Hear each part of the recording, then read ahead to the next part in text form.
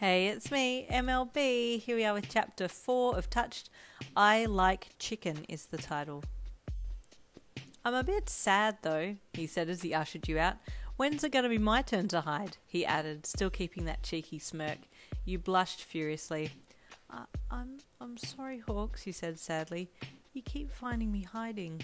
Well, I'm happy again now because that's the longest sentence you've ever said to me, he said with a smile as he flicked his wings out, then pulled them back in behind himself.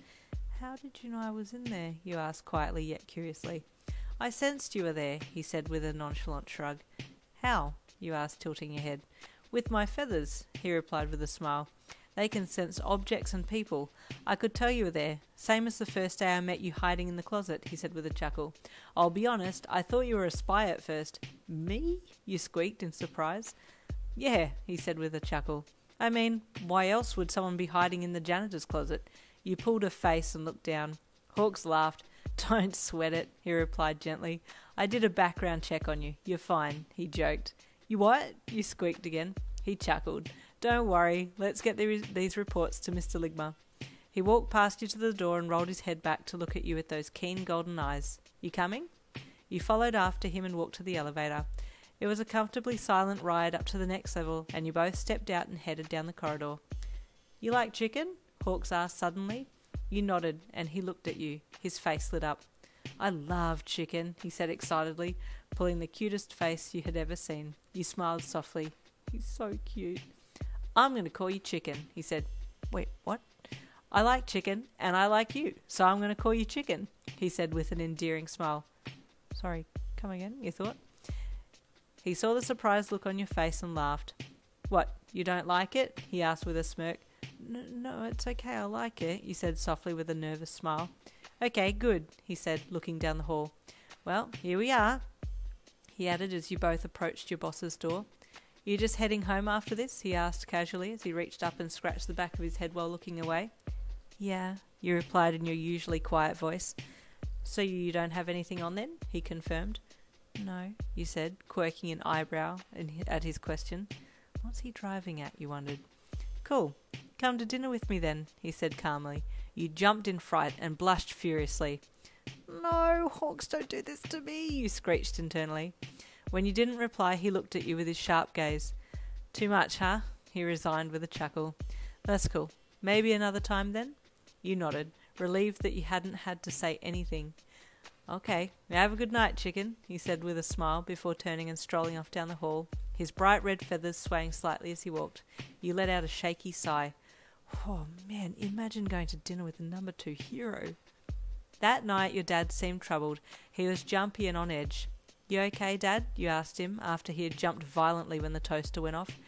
Yeah, I'm fine, he grunted, annoyed that such a small thing had startled him. What's wrong? You asked, not believing his words. He let out a troubled sigh and looked over at you. I think they've found me, he said in a quietly distressed tone. Your eyes widened. The government? You asked apprehensively. He nodded. I'm laying low, but a man came into work the other day and asked some pretty pointed questions. He even knew some of my relatives. Your guts twisted.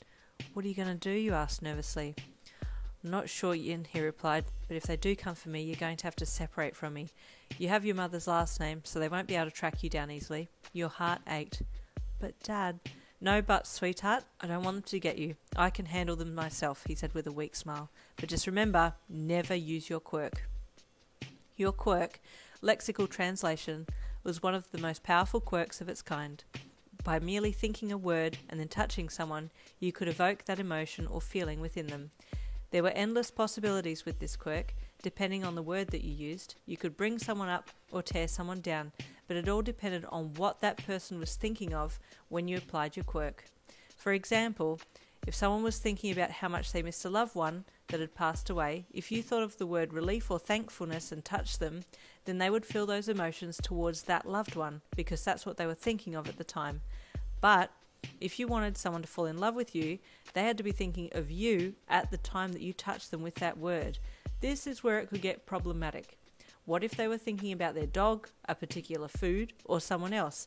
Next thing you know, the person that you wanted to fall in love with you is all loved up about someone or something else. How could you tell if your quirk had worked? The person you used it on would say the word that you had thought of when applying the quirk, so you had a sign. Despite not being able to use your quirk freely, you would occasionally study up on the meaning of words just in case you needed to use them one day. The words needed to be emotionally geared too. You couldn't use words like run, tree, or sleep. Your quirk wasn't a straight-up brainwash quirk.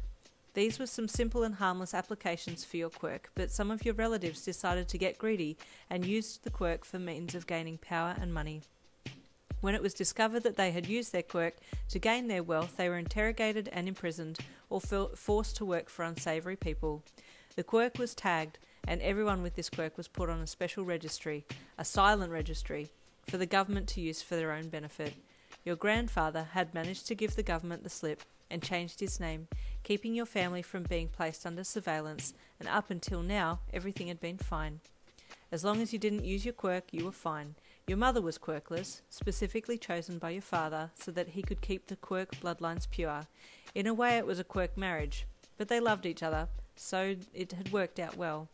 You were on the quirk registry, listed as being quirkless so that you would be safe from the government. You'd had the quirk test when you were 4, and all the results said that you had a quirk, but your dad had used his own quirk on the officers to make sure that they put down that you were quirkless. And that's why your dad didn't want you to use it. You understood all of this, but you still felt like you had been unfairly lumped in with your relatives who had done wrong. All you wanted to do was help people. You'd done nothing wrong. Why were you being punished for the crimes of your extended family? It wasn't fair. And that's the end of Chapter 4. Stay tuned for Chapter 5.